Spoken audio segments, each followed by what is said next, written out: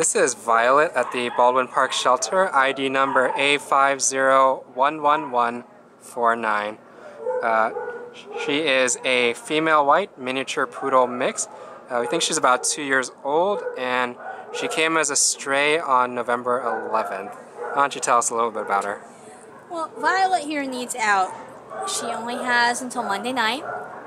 She had gotten hit by a car apparently and has some injuries that I don't know what the injuries are. She walks on leash. She seems to move around just okay, so I can't figure out what the injuries are.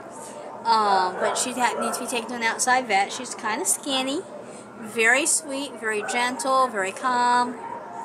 Just a wonderful little girl. She was definitely fine before her accident. Oh, absolutely. I mean, look at that beautiful coat that she's got going on. She needs out as soon as possible. She's very urgent at this point in time.